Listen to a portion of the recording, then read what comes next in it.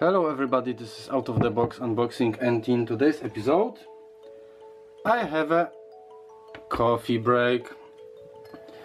So I will test for you milk frother from SilverCrest, available at Lidl.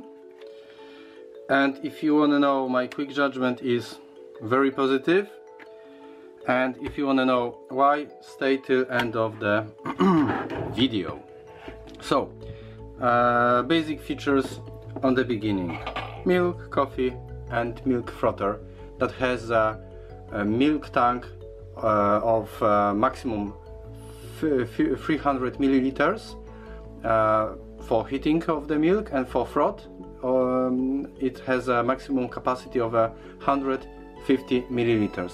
The power consumption is 500 watts, and cable length, if you care, it's 85 centimeters, so I would say decent. It has a LED light that will show you on which function is currently, and as I mentioned, it has a four functions. I mean, it has a function of rigid foam, cream foam, heating of the milk with a small amount of foam, and making a foam out of milk that it was not heated. So again, rigid, cream, heating with some small amount of foam, and for iced coffee, I would say, mode. So without further ado, because I would like to have my coffee, let's test it. Maybe before that I will show you the scale. It has 3 levels. I will use the spoon as my pointer. First level, it's a minimum. Second, it's a maximum for rigid and cream foam. And third, the last one, it's for heating of the milk with a small amount of foam. On the bottom, as you can see, you have a stainless steel, some kind of ring, and it's rotating. Heating element, as far as I've noticed, is in this area, but of course everything is heating. But I have spotted that milk is in some way glazing here, so yeah. So let's plug it in,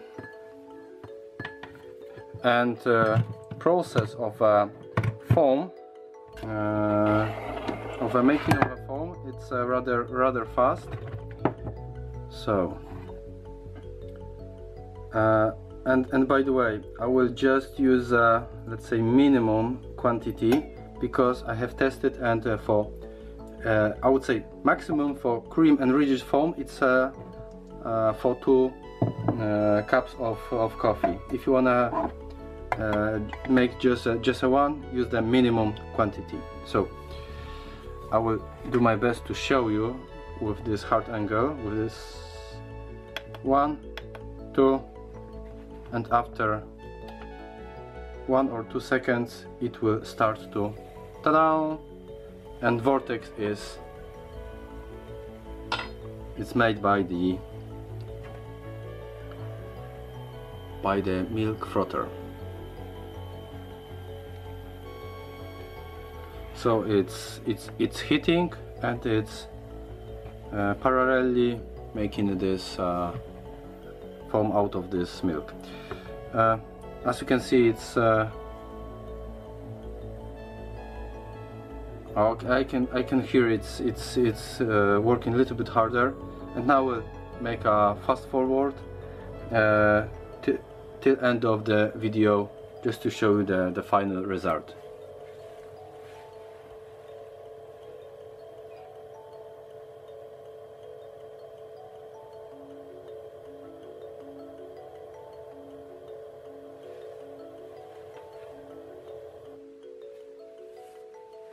And it's done. It took less than a minute.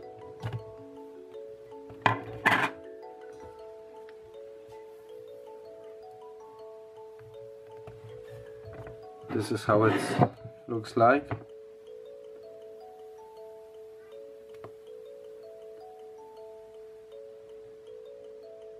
And creamy foam, yummy.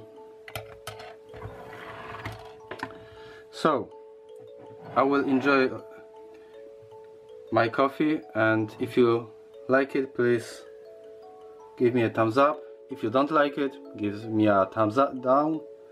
But as always, thank you for watching, stay tuned, and see you next time. Bye.